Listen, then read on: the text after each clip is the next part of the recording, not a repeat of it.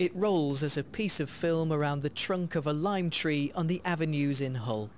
The work of Jacky Lomax paying tribute to Anthony Minghella, the world-renowned film director and writer. A friend and I were sat talking about it, and we ran through all sorts of things, and then suddenly we went, that's it, you know, just keep it simple, refer to the films and refer to the comedy and tragedy, and I hope that that was enough, you know.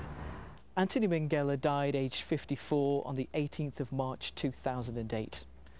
He'd suffered a hemorrhage after surgery for cancer of the tonsils and neck. His sudden death shocked a worldwide film industry where his creative brilliance was immediately missed. But the roots of his filmmaking started here in Hull, and that's what this tribute aims to never forget.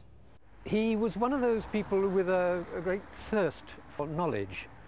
You just talked and he wanted to listen to what you had to say, what anybody had to say, and he would absorb all this information and pick out what was useful, what was interesting. He would inquire about bits that interested him, and in that sense he was an absolute joy. You know, he never seemed to switch off.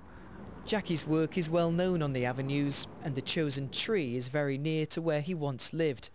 But she hasn't worked on such a tribute before, so it was hard to gauge how well this one would be received. I think it's a nice tribute to him for somebody who lived in this area. Unbelievably good. It's a great tree. Carving's amazing, and a great tribute to him. It's brilliant, yeah. It's really, really interesting, and it's been great watching Jacky develop it as she's gone along. Minghella still has many friends who remember him personally in Hull, and this way he'll be remembered for many more years to come. Simon Spark, BBC Look North, Hull.